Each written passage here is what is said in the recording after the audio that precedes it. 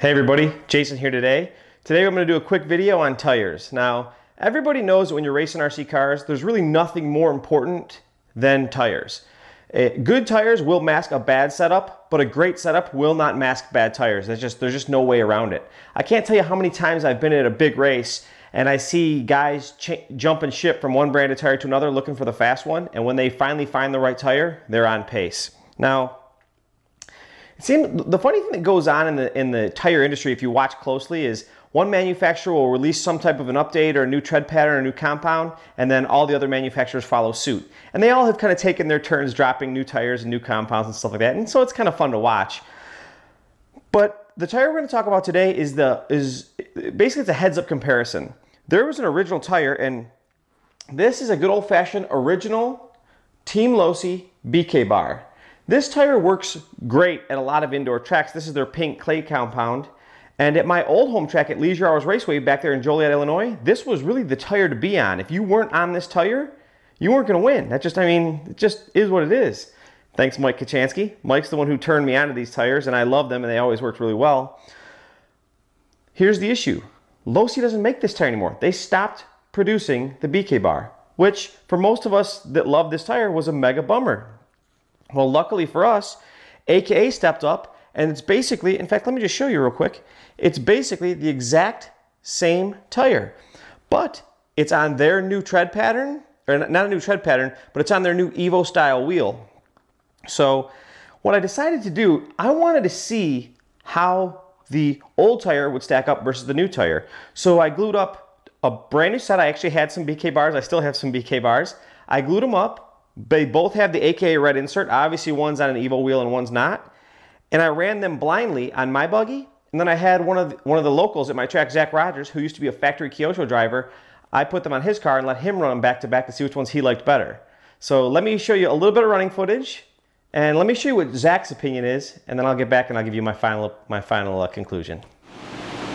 All right, so well, yeah, just come on up here. We'll run it.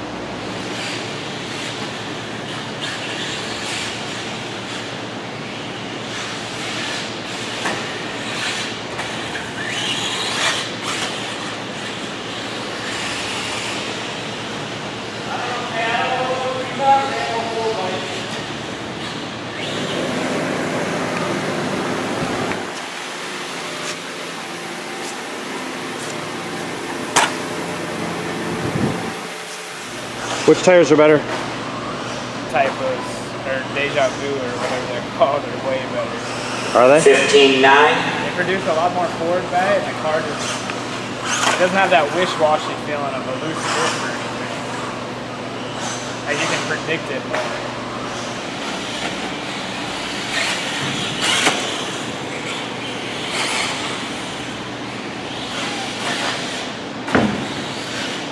I think now that the track's getting a little bit more dry, the tires definitely seem to have more bite.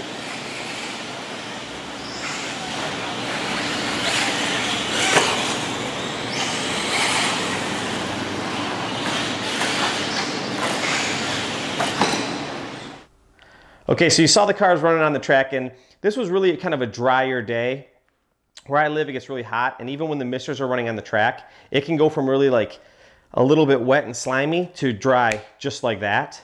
But after back-to-back testing, after blindly changing the wheels and tires on both of our cars, Zach did it for me, I did it for him, we both came to the same conclusion that, believe it or not, the new school tire it's a home run. The BK bar has been good, and if you're at a track where the BK bar has worked really good, you're in luck because the Deja Vu worked better. More forward bite. The side bite was more consistent, and it could be due to the new wheel insert. I really don't know exactly why, but I'm just really happy.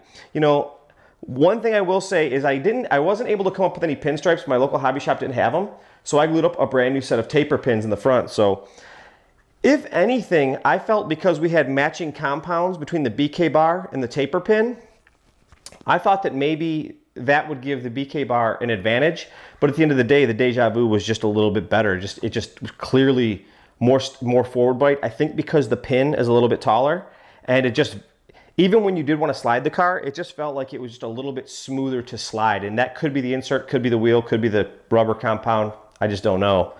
And so that's about that. You know, I know from getting emails and messages from a lot of you guys that you guys go out and you do buy things that I recommend, and I appreciate that, and I hope that stuff works out great for you. But I always try, I just want to be sure. You know, I like to test this stuff with other people besides me, people that have equivalent and higher skill levels than I do, just to make sure that I'm not getting kind of like a false positive. So I think it's pretty safe to say that at least at my track, we were both running mid-motor cars, the Deja Vu definitely developed more forward bite, and when it did slide, it was more consistent. So that's about that. Good job, AKA, and we'll see you guys in the next video. Thanks for watching. Hey, by the way, before you leave, I just want to say thanks again for watching my videos. I only make these videos so that we can have fun together. By the way, you'd be doing me a big favor if you could either comment, like, or even better, subscribe to my channel. Again, thanks for watching, and we'll see you guys next time. No, I got a bunch of BK bars I don't need. Anybody need BK bars?